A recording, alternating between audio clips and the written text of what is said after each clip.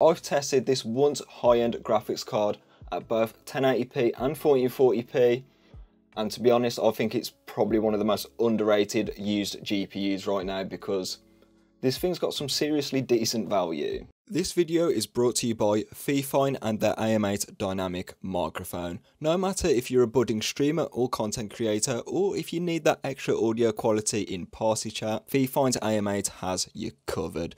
Featuring both an XLR and USB-C input, along with a 3.5mm headphone jack for headphone pass-through. Gain control and headphone volume can be adjusted with the dials on the front of the microphone, and switching to the back there is a tap to mute button. RGB lighting is present and it's customizable via a button on the front of the microphone, so you can suit the lighting to your style.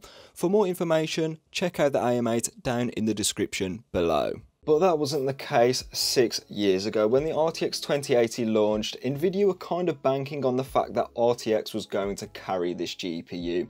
Even though RTX was a very poor feature set back then because there was only one game that supported ray tracing properly, which was Battlefield 5, and the original DLSS was, well, it was pretty bad, and DLSS didn't even get good until DLSS 2.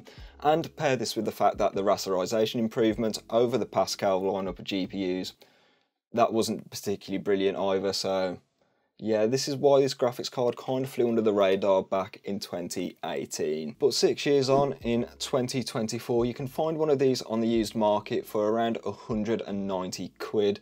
I paid just 175 because it was supposed to be a GTX 1080 Ti or something like that. It's a bit of a long story. I've got it in a video linked up there, but watch that one after you finish this one. But regardless, I think it's a very good value on the used market right now, and to see how good the value from this graphics card is, I've tested it at both 1080p and 1440p, and I've even thrown in some ray tracing results as well, as after all, it's an RTX graphics card. All testing has been done on my test bench system, which has a Ryzen 5 7600, 32GB of 6000 MHz CL36 memory, a Western Digital SN770 2TB NVMe Gen 4 SSD on a MSI Tomahawk X670E motherboard. The driver I've used, and I've remembered it this time, is 55585. I've actually remembered it that time, and it's the latest one at the time of testing. With all that being said, let's get straight into it. The first title up today is Jedi Survivor, and as we know, this game is, well, it's not the most optimised title in the world, but 73 FPS on average at 1080p, with the 1% lower just above 45 frames per second means it's relatively smooth, all things considered, by Jedi Survivor standards, so 1080p performance is totally fine. Where we do start to see some problems though is 1440p, not even touching 50 FPS on average, and that 1% lower just above 30 is not particularly great performance, but then again, you can always enable DLSS to get a very nice playable frame rate in Jedi Survivor. Cyberpunk 2077 on the Ultra preset sees brilliant performance at 1080p, 1440p kind of not so much, so it's basically like Jedi Survivor but with better 1% lows in terms of performance. Then again, at 1440p, you can always enable DLSS and you'll get a nice clean looking image, and you'll get some nice frame rate as well. But Cyberpunk, it's fairly passable on a 2080 on the Ultra preset. Looking at some esports gaming performance with Fortnite, and you're going to be fine across both resolutions. That is because on DirectX 11 with the medium preset, you're good enough for 234 FPS at 1080p, and 1440p, you're still good enough for around 170 frames per second. Do bear in mind though, if you wanted more frames, you can always drop this onto low or use the performance API. Here you will be able to get absolutely incredible frame rates, but I'd recommend a pretty strong CPU if you were to use either of those settings. So as long as you've got a relatively decent CPU, Fortnite's performance with a 2080 is going to be totally fine. Moving back to the AAA games with Hogwarts Legacy, and both 1080p and 1440p are relatively decent here, with 1080p getting above 80 frames per second on average, but 1440p drops 1 FPS below 60. In my opinion, this is playable, but if you wanted more frames, you can always drop this down to the high preset, where it will still look brilliant at 1080p and 1440p, and you'll be getting a lot of frames. So if you're playing at 1080p, leave it on ultra. If you're playing at 1440p, maybe drop it to the high preset or do some settings tweaking, and you'll be good to go. A game where you won't be needing to do any tweaks is Spider-Man Remastered. Both 1080p and 1440p here are perfectly fine. 125 frames per second at Full HD and 90 FPS at Quad HD means leave it on the very high preset. You don't need to do any settings tweaking here because this is very playable in my opinion, and you shouldn't need to do any tweaking here. And maybe, I know I haven't tested it today, you could do 4K if you were to use a bit of DLSS. That's always an option as well. The next game isn't so much as a game, it's more of a spaghetti code mess, and that is because it's Starfield. On the medium preset, we didn't get above 60 FPS at any resolution today, and this just goes to show that this game is not optimized well at all, particularly on Nvidia and Intel graphics cards I've seen. It's definitely more of an AMD sponsored title, which, yeah, that's what it is. So Starfield, yeah, it doesn't perform great on either one of these graphics cards, and you will probably need to enable DLSS or maybe use FSR3's frame generation because that actually does work quite well.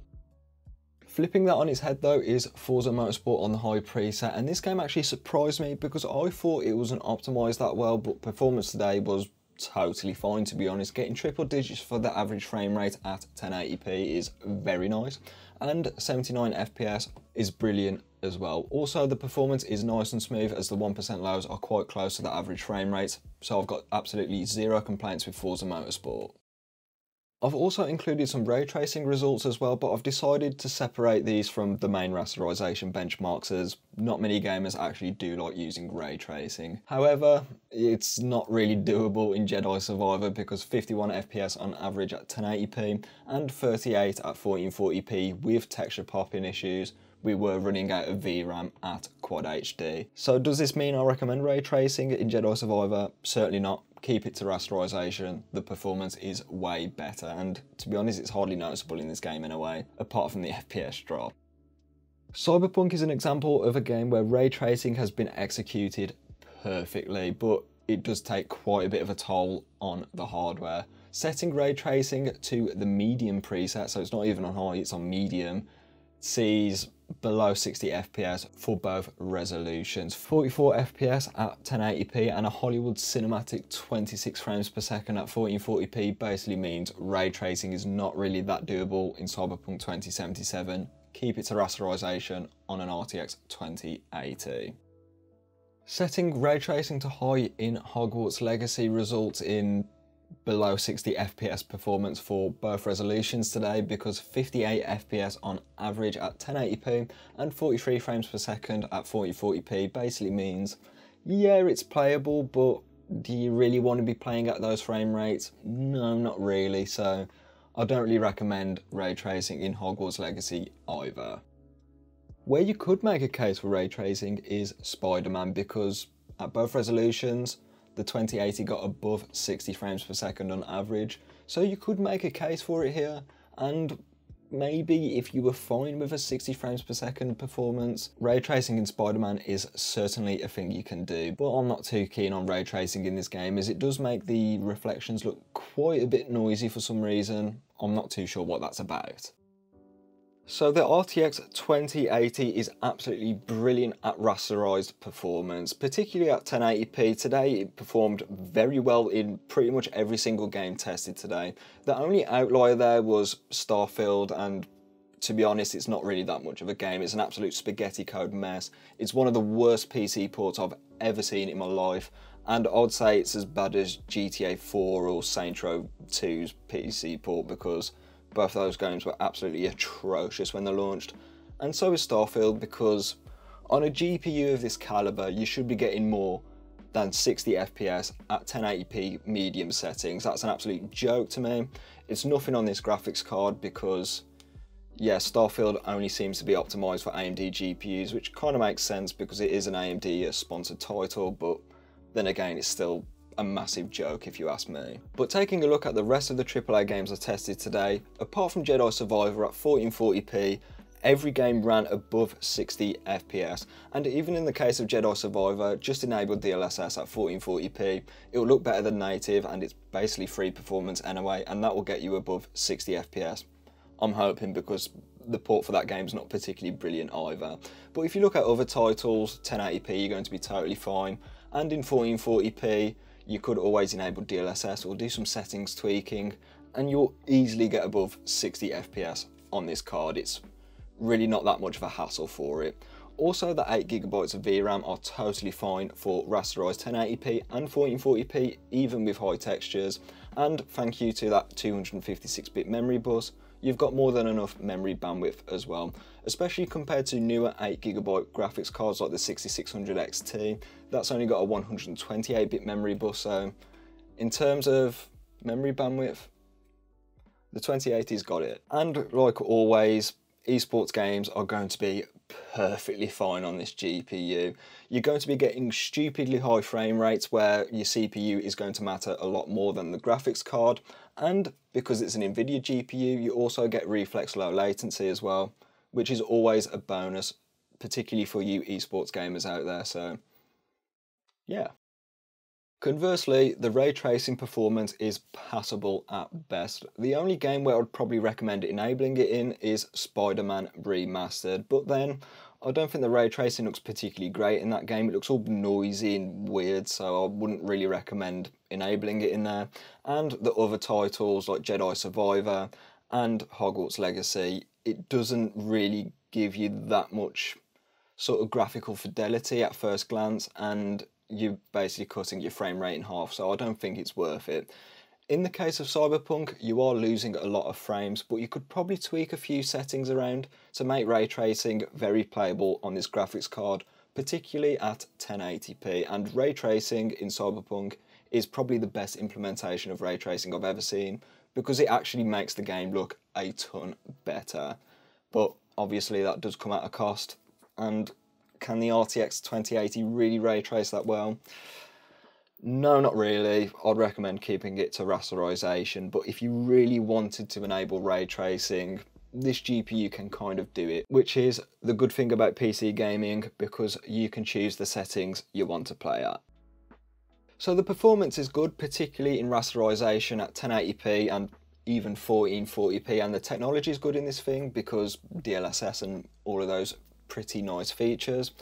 So why is this GPU flying under the radar? And the main reason is Nvidia went all in on RTX back in 2018.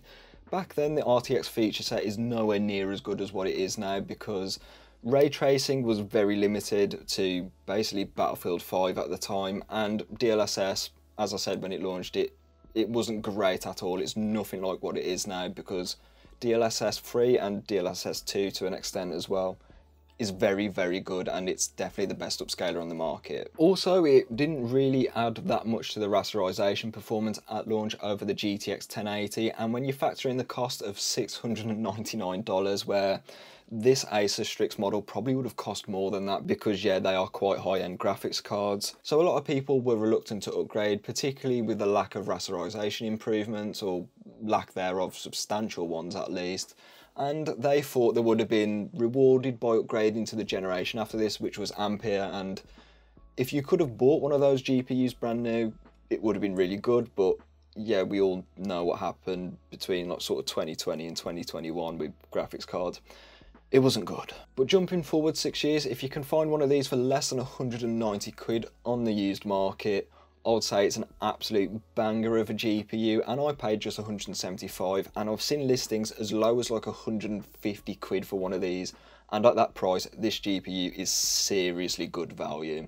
It's similar to an RTX 4060 and 3060 Ti in terms of rasterization performance. Yeah, in terms of like features and particularly ray tracing, it will probably fall behind, but I'm not really that concerned about that, and if you're just concerned with rasterization, the RTX 2080 is very, very good. So if you want to see how another graphics card gets on, there will be a video up there. With that being said, I'll leave this one here, and I'll catch you in the next one.